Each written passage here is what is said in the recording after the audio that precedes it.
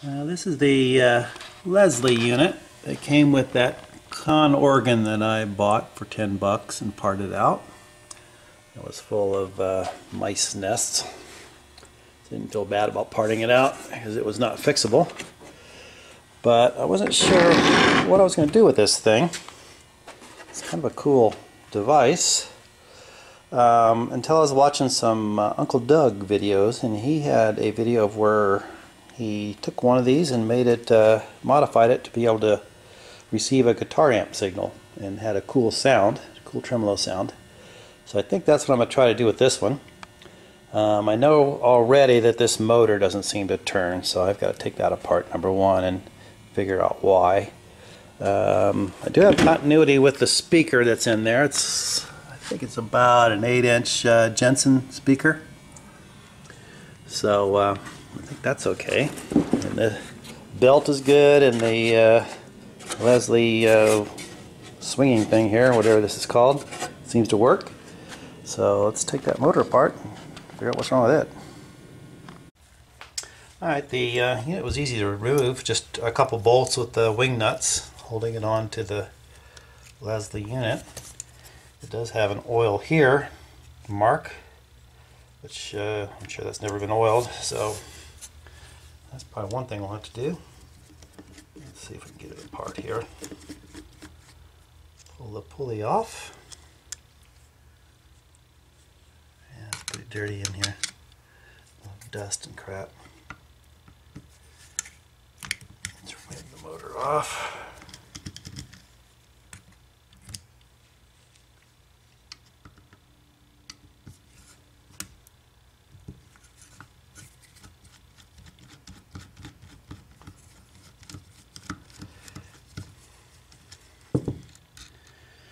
Sure, this has never been disassembled. So since this unit was from 1964, that's what is that? 56 years. It's 2020 now. It's kind of cool pulling something apart. I haven't seen the light of day that many years and seeing what it looks like.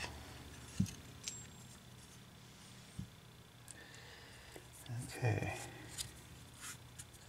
definitely got some dust. It still turns. I'm just not getting any continuity, and I don't remember on AC motors if you're supposed to see continuity or not. Maybe I should look that up. Let's do that before we get too deep into this.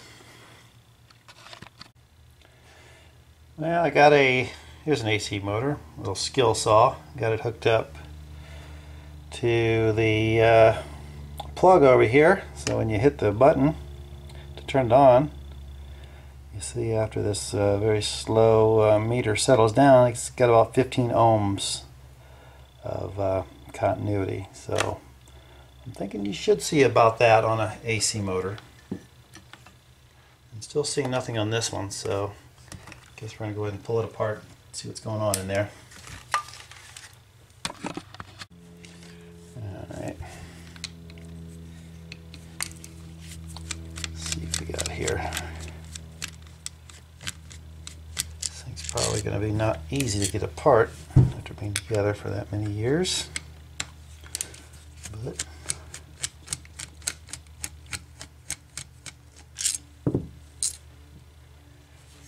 let me go ahead and mark the bells here too.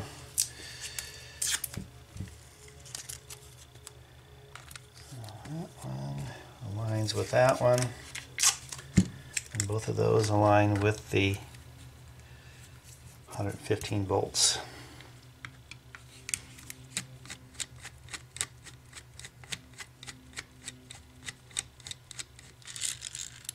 Okay.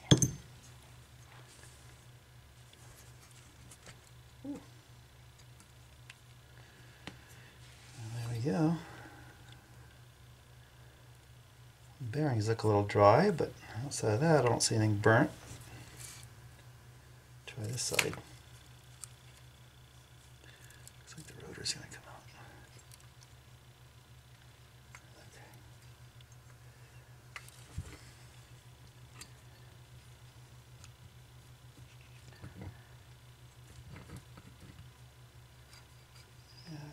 she's apart.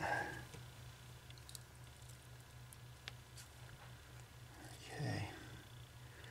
Well, there's the continuity there, so the fact that I don't have any doesn't bode well. It means that maybe these windings are burned out. So let me poke around and see if I can figure out which one is burned out and which one's not.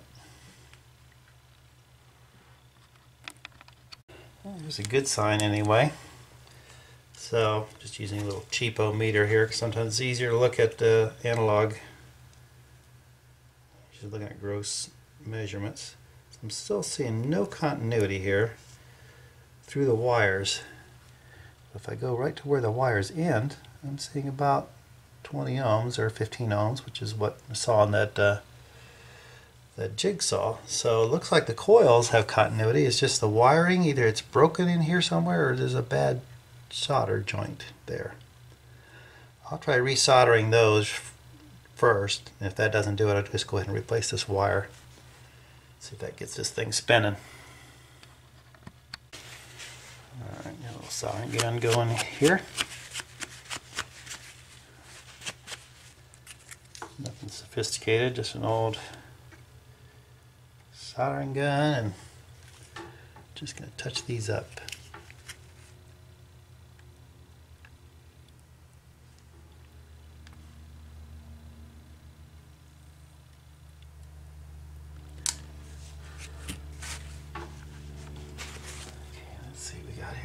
That improved anything.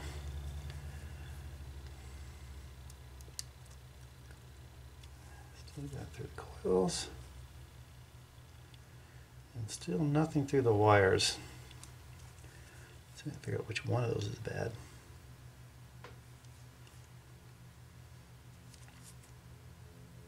Okay. Ooh.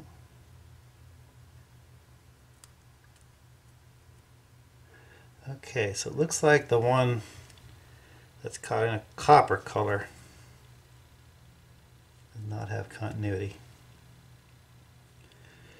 The other one does. So let's go ahead and replace both those wires with something about that size.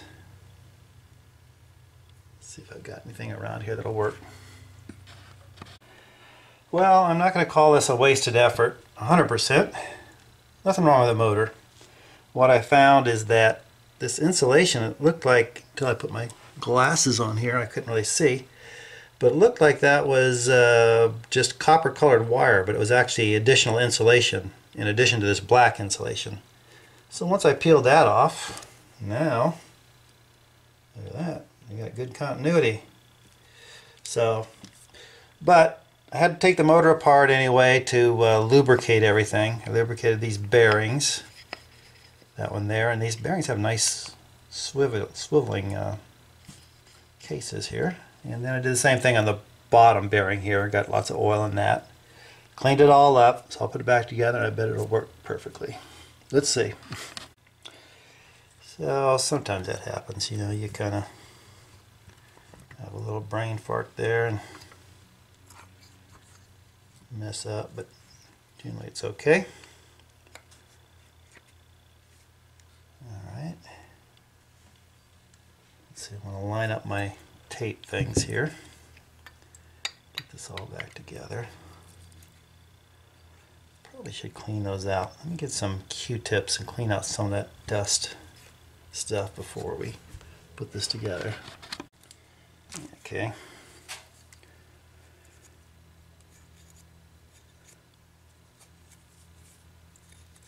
See what that is in there that's collecting that dust.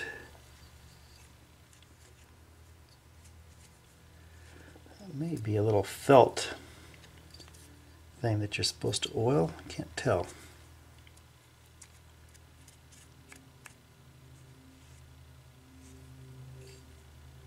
Possibly that's what that is. Looks like there's a little felt washer in there. Maybe that somehow gets oiled down to that bearing.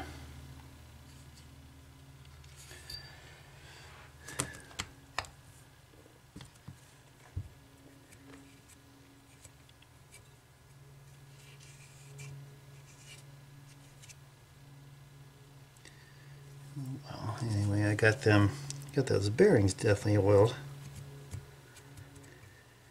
That could be what that's for. And that's why it says oil here. You just oil that felt. Let's see. Well, it seems to work. It definitely absorbs oil. I don't know enough about these things to know if that's what you're supposed to do, but it's probably not going to hurt it anyway. And definitely have oil in there, so it is lubricated.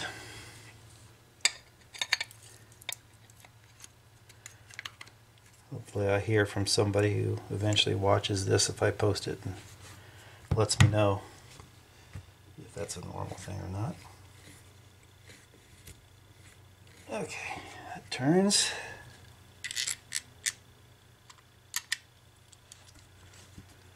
And screw it together.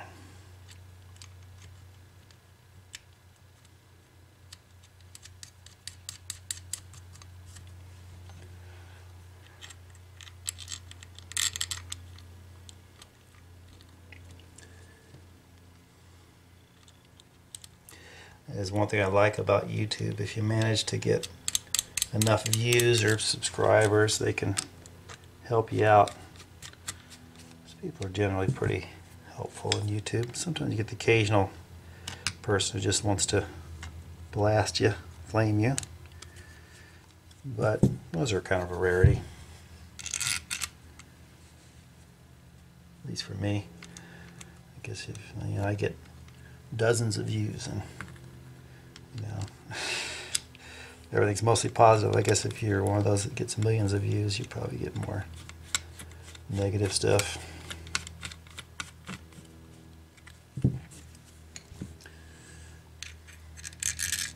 Oops.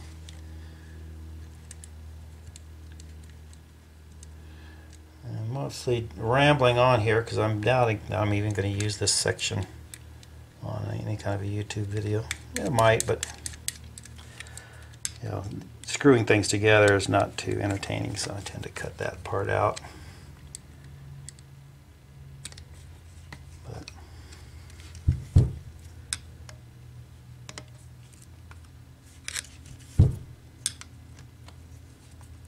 Okay.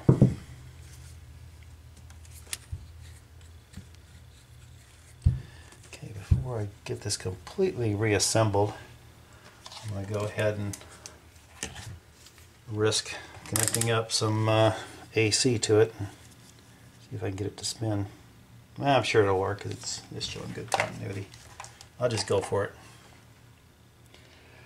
So this goes back together like that. Get all these back on. This tape can come off.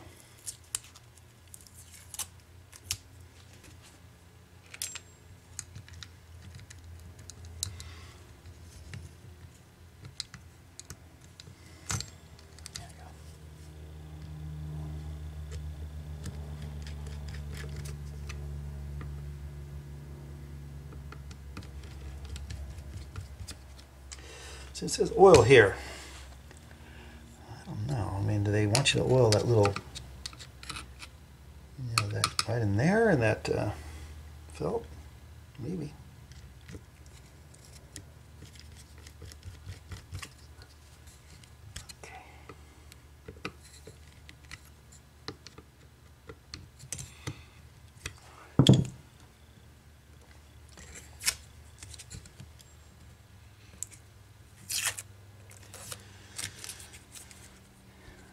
Alrighty, pulley back on.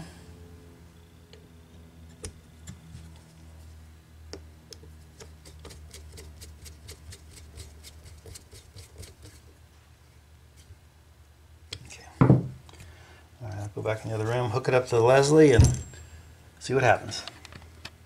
Alright, I've got the motor installed back on the Leslie unit, and I got the wire nutted to a plug. So I'll go ahead and plug it in and see if this thing turns. Here we go. Whoa! Look at that. Isn't that awesome? You wouldn't love seeing something like that spinning.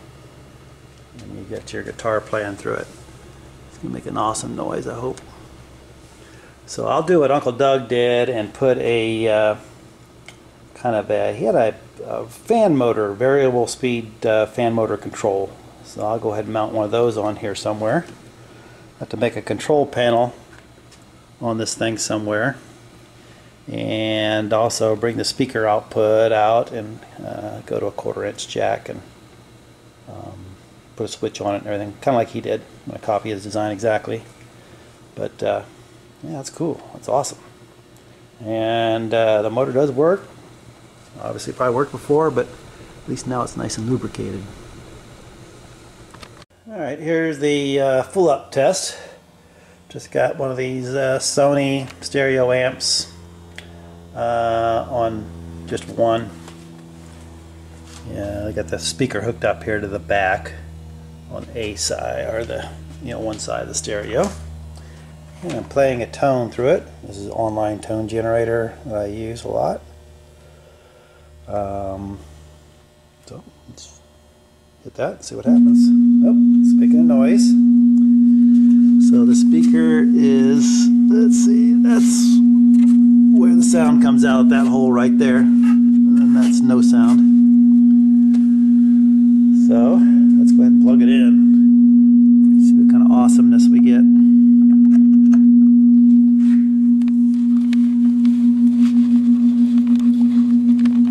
There we go.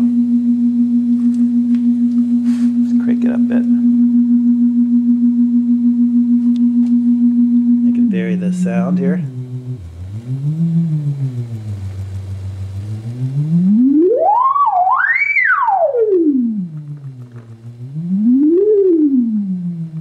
Sounds like a 50s science fiction movie, doesn't it? So, seems to work. All I gotta do is put the well, the fan control and all the other stuff that I want to do, but at least the speaker and the Leslie unit themselves are working perfectly. Alright, I pulled off the squirrel cage here, so I wanted to clean it up a little bit and check the bearing on the bottom. I also wanted to look at this speaker here. It's a Jensen 8-inch speaker, just to check mostly for rodent damage, because there was rodents in this organ, and it looks like there's, I don't know if that's just normal wear and tear or whatever, but that dust cap is kind of wearing thin, so I may want to replace that. I'll go ahead and lubricate the bushings here too. But this thing is working well. It's been a long, long time since I've got. So that seems to be working okay. I'll go ahead and put this back together, and we'll give it another test.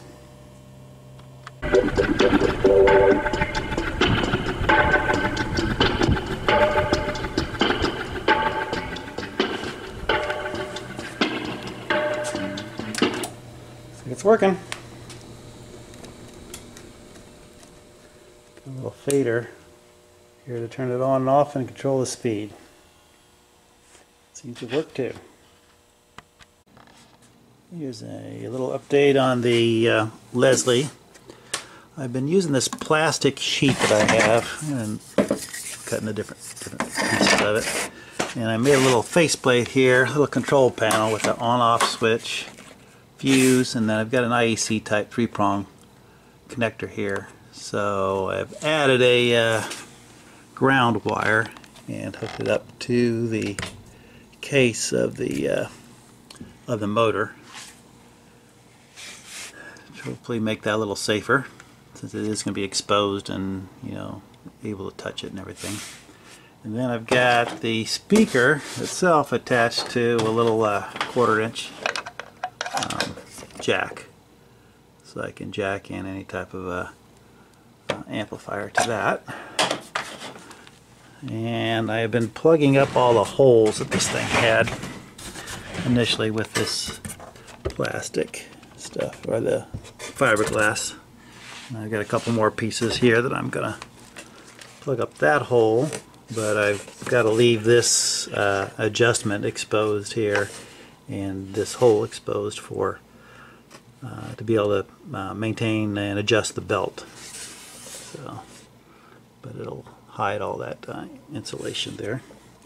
I just put some feet on the bottom, and that's gonna be it.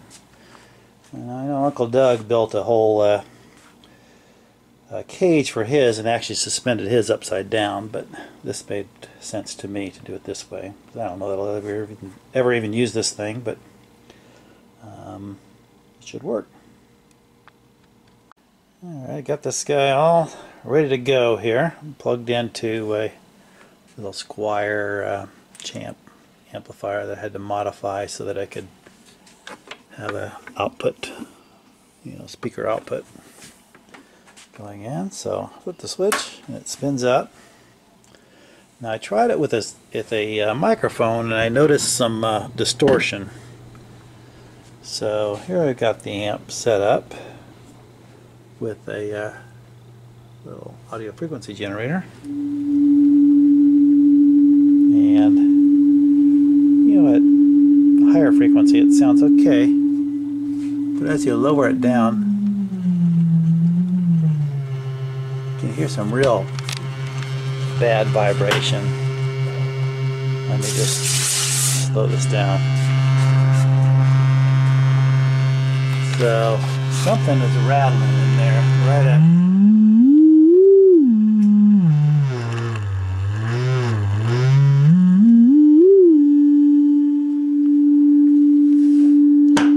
the lower frequencies. So I'm going to go ahead and pull the squirrel cage off and look down at the speaker and see if maybe there's some issue with it, or if there's just something in there on the speaker rattling, or what. Alright, got the squirrel cage removed. Go ahead and fire this guy up again. That's definitely making some racket and some bad noise.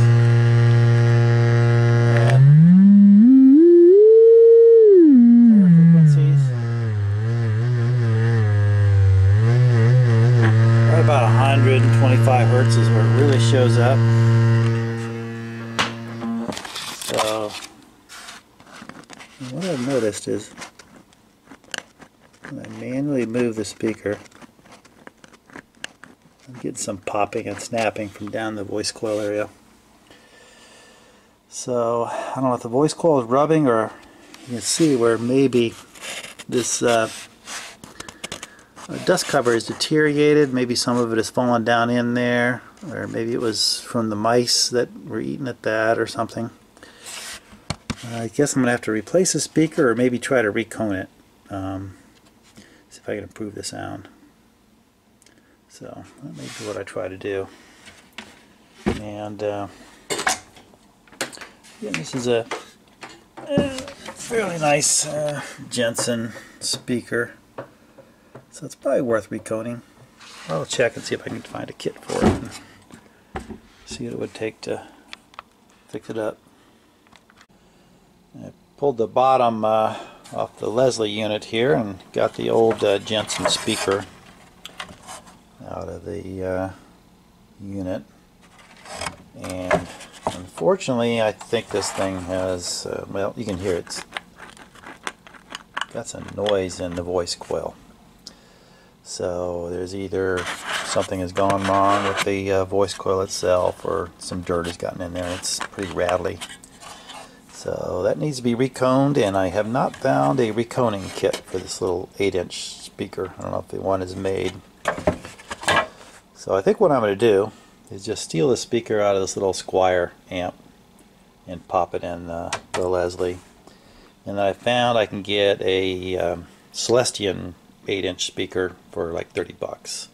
So I think I'll order one of those and upgrade this amp with a better speaker, because this has just got a little no-name 8-inch speaker in the unit right now. But it sounds pretty good, so I'll put it in here and pull that one out and see if that'll make some decent sound. Now here's the stuffing that was in that. speaker unit, and this came out of a Conn organ that I bought for like 10 bucks, and it had definitely a mouse nest in it, or some type of rodent nest, and I can see now this is where they got the material to build that, because you can see that it's definitely eaten away. And that's the type of stuff that I found up in the keyboard of the organ when I was disassembling it. So that's the plan. I'll go ahead and swap these speakers out, give it another try, and see how it sounds. I got the Champ Squire speaker pulled. You see, it's pretty puny looking compared to this old Jensen here, which I kind of hate to retire, but I don't know there's too much I can do about it to fix it up. I'll hang on to it. But here is the code on these things. So it says 220, which is Jensen, and then it was made in the 35th week of 1964. So that's period correct. It's the one that would have originally come in there, of course. So I'm going to go ahead and try this one in here, and if it doesn't sound good, I can always get another one of those Celestians and try it out in there. But it sounded okay in this amp, so let me see what it sounds like in the Leslie. Alright, got the speaker in there. It sounds a lot better than the noisy Jensen.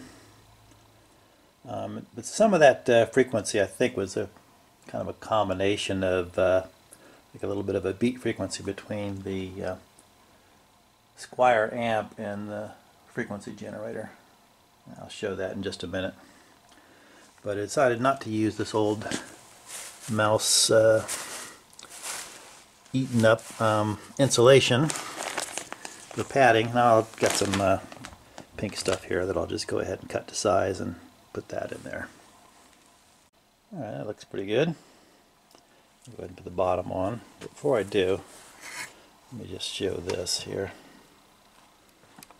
Turn this back on and crank it up. Now if you notice, that speaker, watch as I go lower.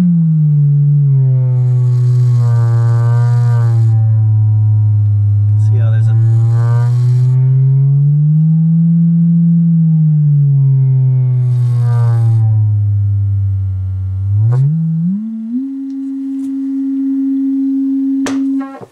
I don't know if you can see it on camera, but there's a point, a frequency at which this kind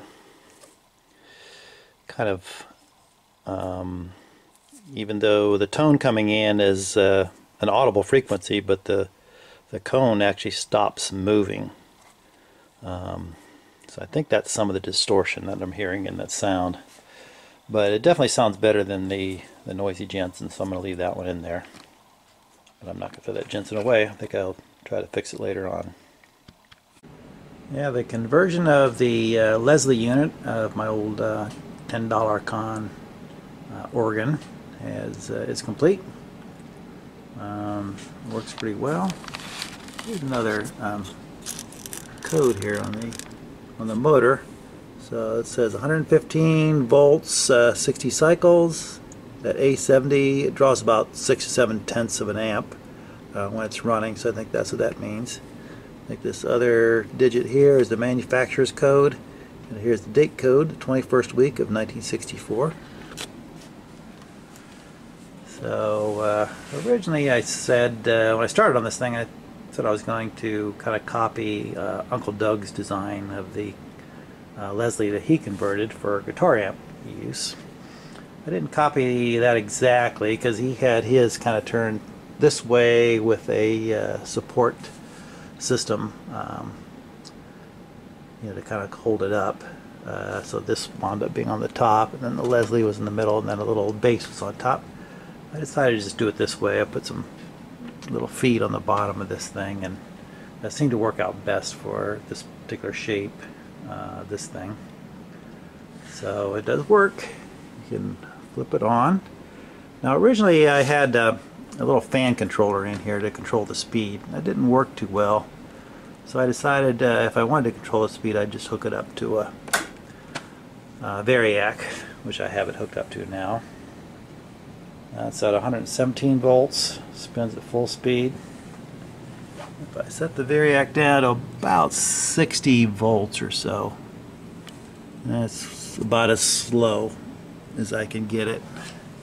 The stall speed on that thing is about 60 volts. I'm down to about 55, so it might go ahead and stall. Looks like it's going to.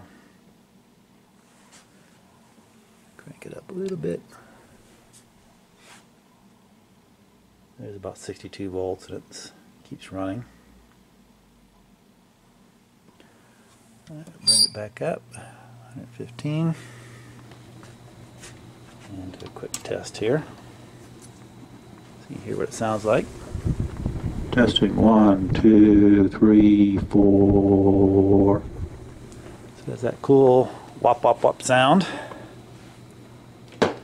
I don't know what I will use this thing for. I'm not a guitar player, so I don't even have a guitar to plug into it to hear what it would sound like. I'm not even sure what Uncle Doug does with his. Maybe he could chime in the comments and let me know. But this one's done, and hopefully I'll find a use for it. Thanks for watching.